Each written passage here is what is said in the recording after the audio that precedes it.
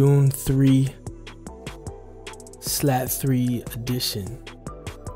Basically it's just Dune 3 with a skin that I created, and I included with I got two banks that I'm going to have up. The link will be in the description. You'll hear a bunch of the sounds from them while I'm going through and showing you guys everything about the Dune 3 trap based, and I'll include the skin for free whenever you get the banks. There's two of them, or you could get one bank and I'll include the skin, or both and I'll include the skin. Let's go. So we'll start off with the first bank. This is the Slime Trap Producer. There's a arpeggio sequences. Arpeggios basically are you press like a chord and it'll do something cool. Sequences is you press one key and it'll do something cool. And then bells and leads, you have to actually play those. But they're all super high quality sounds, and let's go.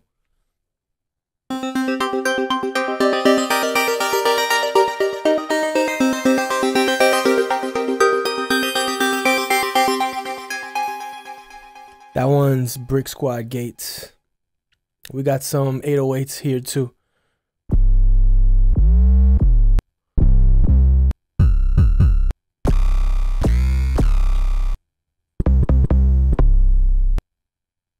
Some bells.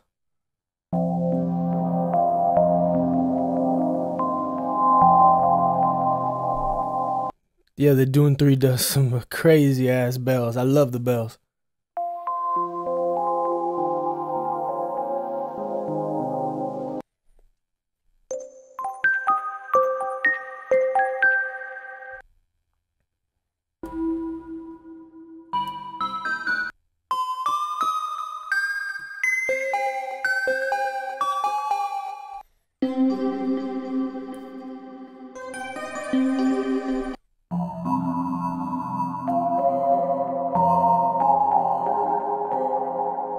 Crazy sounds. All right, so I went over some bells. I'm gonna show you guys some sequenced basically one key, and it goes off.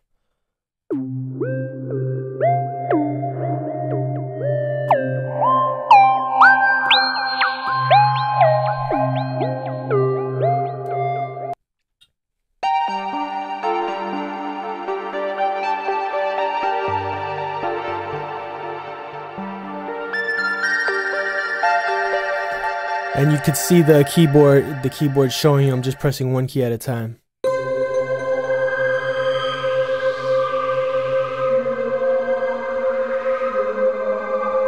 I'll explain how I sound designed all of these presets. It basically has a MIDI function where you could upload your own arpeggios as MIDI. Super advanced.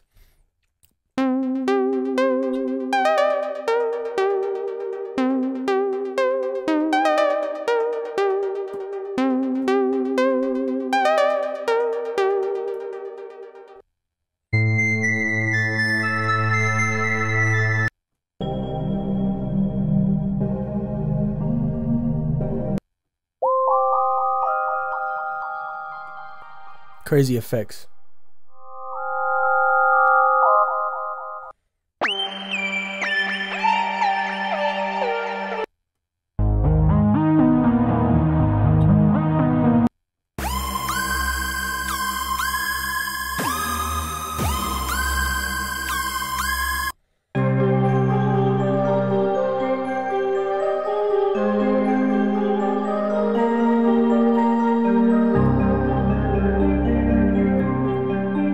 That's one of my favorite presets.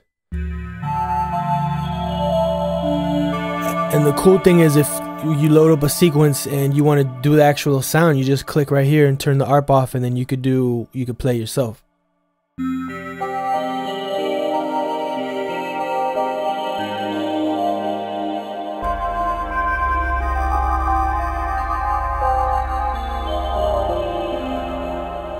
So there's no limitations right there. All right, so I went over a couple sounds that were in it. I'll go over a couple plucks. There's 89 sounds, by the way.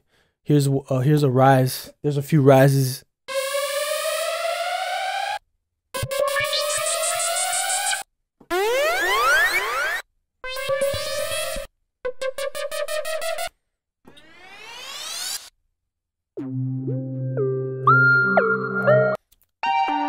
So yeah, there are a couple guitars too. High quality.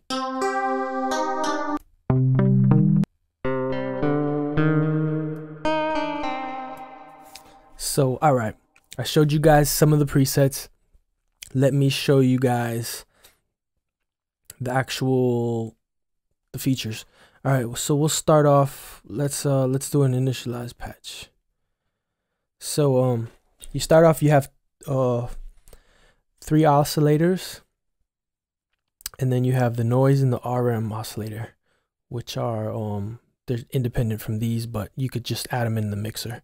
Number 1, this is the section where you control the pitch. Turn this down a little. So as you can see right here, double click and it goes back to 0. The detuning, you could add you could detune your saw sound.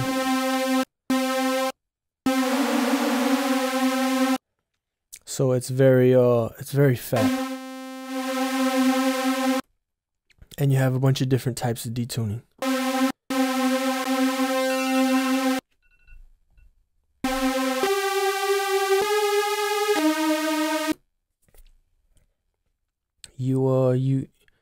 You also have, okay, so you have a bunch of different types. They're crazy.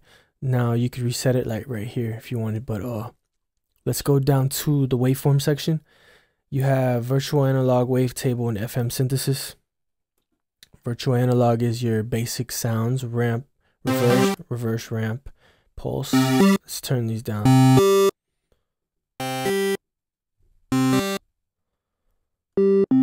And those are your basic analog sounds. I like those for, you know, basically like the EDM type sounds, but you could play with them. You can morph them all type of ways. Wavetables, that's where I get into it, and I love this part. Have your sine, and you could start morphing your wavetable position. Interpol is just how you fade those wavetable sections. So interpol will make it smooth. Turn it down, it's gonna be sharp. You see, I like it smooth a lot. But then you have all your different waveforms. This is the treasure right here.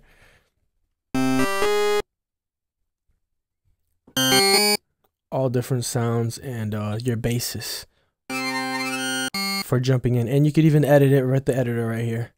I don't go into detail into that, but you can edit your wave table from there. All right, so this is your mixer. You have your second oscillator. You can mix it up right here. It's right here. Let's stay with the first mixer. The first oscillator. Basically copies of the first, second, and third are the same type of oscillators. Your RM, I'm not super sure exactly what RM is because I can't get any sound out of it, but I'll learn that. I'll add it in the caption later. But the noise is of course noise, and you could change your noise to white or pink, low pass it.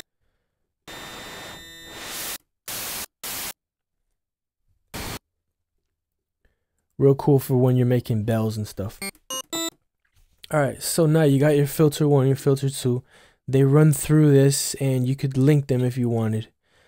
So many different sounds. Types of filters.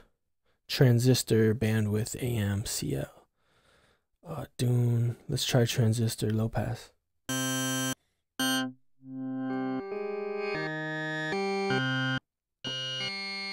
And then your envelope automatically links to this section.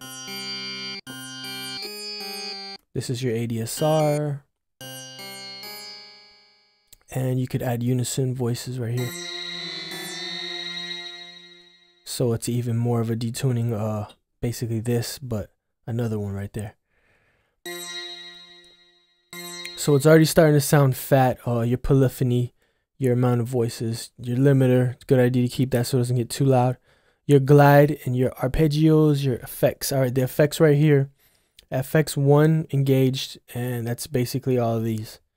So it could start getting interesting with the phaser, chorus, delay, 2 delays, and reverb and a compressor. Starts getting real thick real quick. Equalizer, 5 bands, 4 bands, and then a high and a low pass at the ends. Distortion, super nice.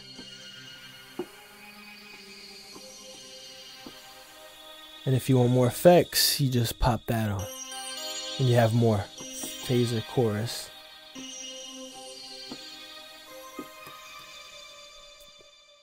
Now, of course, that's your keyboard. MSEG, those are your envelopes. You could draw your envelopes like this, however you want. And they bend them and everything. And however you want, you just double click and it creates it. Now, those are good for when you want to like a real detailed LFO. Or, you know, anything else like that. That's a more detailed than your LFO. Because your LFOs are right here. They have their basics, waves. But yeah, and then you link them. If you wanted to link them in your mod matrix, you could go to your MSEG1, your mount, maybe link it to your filter. Your filter 1 cutoff right here.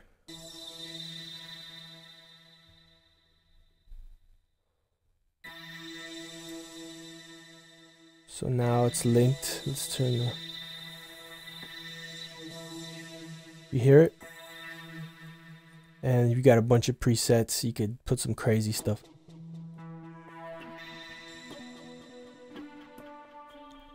You have 4 of those. Your ARP section, I'm gonna go over that right now. Let me fix this.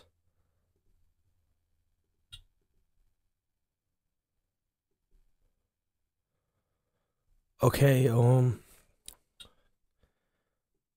this is doing that weird thing again. All right, so let me bring this up here. This is, I think this is how I fix it. All right. Well, sorry about the glitch, but anyways, I'm gonna show you guys how to the arpeggio section, and basically, you on and off right here. You have 2 ARPs, one there, one there. And you turn them on and off from right here. You basically have your notes, your steps, your sync, temp sync on, your rate,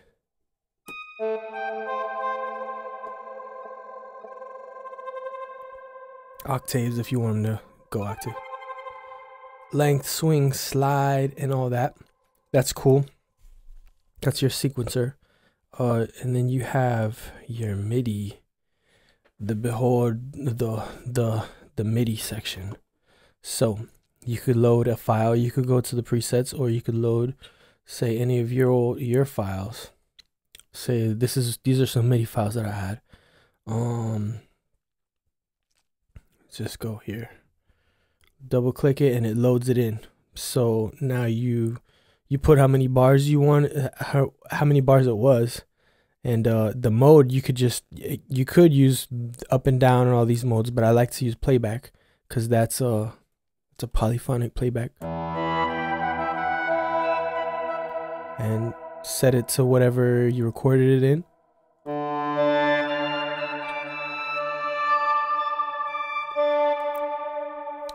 And yeah, that's how you upload your MIDI as a arpeggio. Pretty easy. You could pretty much load whatever MIDI file you have, and it's just instantly one key, and it's sounding cool. But yeah. So did I go over anything else? Oh, the effects, the glide. This is how you control, say you just wanted to control one of your voices, you'd click one of these and then edit, say, your glide or your arpeggio or effects. And if you wanted to edit all of them at the same time, you could press that. I pretty much use all most of the time, but 1, 2, 3, 4, 5, and 8, all the way up to 8. You could do like specific things to each voice. And your filter envelope, I went over that. That's automatically linked right here and right here. Your amp envelope, that's your ADSR. And yeah, you have 2 ARPs, your mod matrix. Oh, I forgot about that. You basically, these are your sources. You pick like your LFO or whatever source you want, the amount, and then your destination. So many. And how many voices. It has a lot of spots. Your settings, you could control your velocity curve, the range of your keyboard, the sync to internal or host, your CPU usage, pitch bends, and yeah, you could do your velocity curve, pans, filters, envelopes, amounts, and yeah, pretty much this is a pretty high quality synth. I honestly, it's my favorite one lately. I like the Electra VST, but when I started messing with this, even though this is kind of CPU intensive, it's just the sounds it comes out with are crazy. Let me show you a little bit of the sounds from Slatt Producer.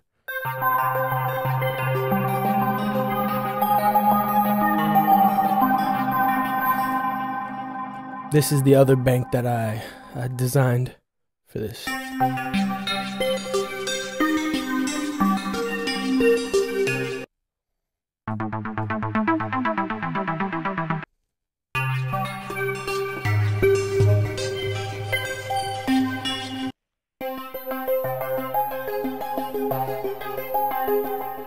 This one has more ARPs, the other one has more sequences.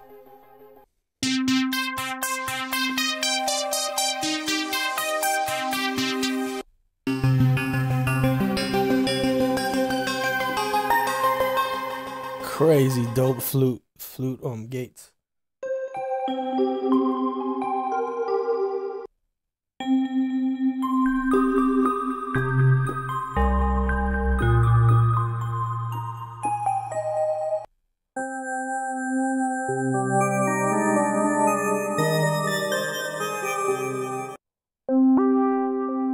Those are just some of the bells. Let's go over a lead.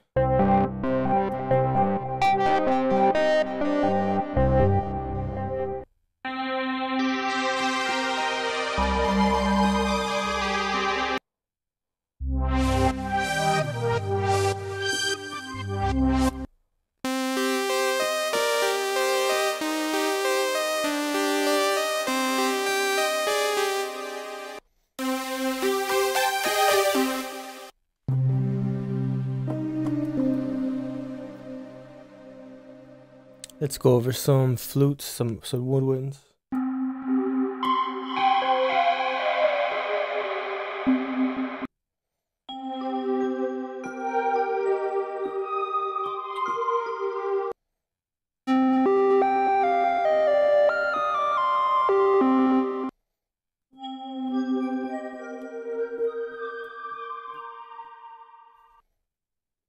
Yeah, so there's a bunch of pads plucked. I'll go over a couple plucks before we end it.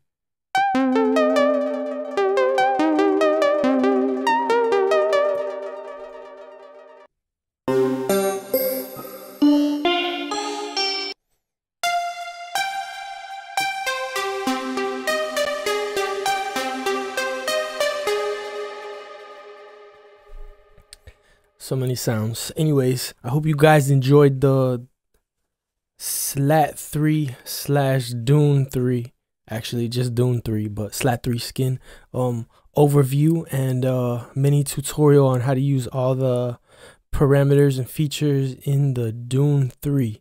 Shout out to Synapse because they made a crazy fire interface as well as a great sounding synthesizer. I look up to those guys over there.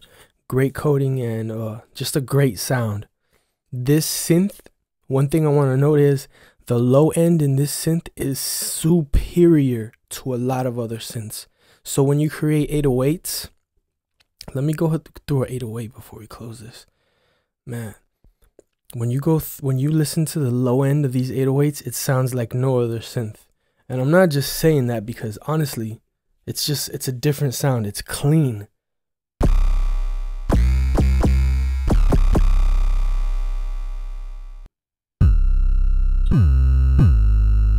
I don't know what they did,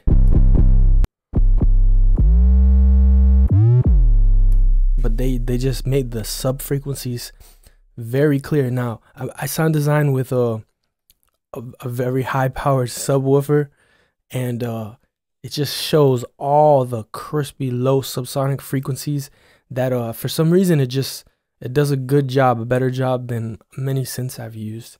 And yeah, I hope you enjoyed the tutorial, guys. Reason Gang for life. FL Gang too, because you know I mess with FL. I was only on FL today because the VST runs a little quicker. It's a little bit, VSTs are just coded better for FL Studio. Reason, it works in Reason Studios also. It's just a little laggy. That's why I used it in FL today. But I sound design in Reason most of the time anyway. But yeah, I hope you guys enjoyed it, and I'm gonna do some more VST soon because I got some new ones too coming up. See you later.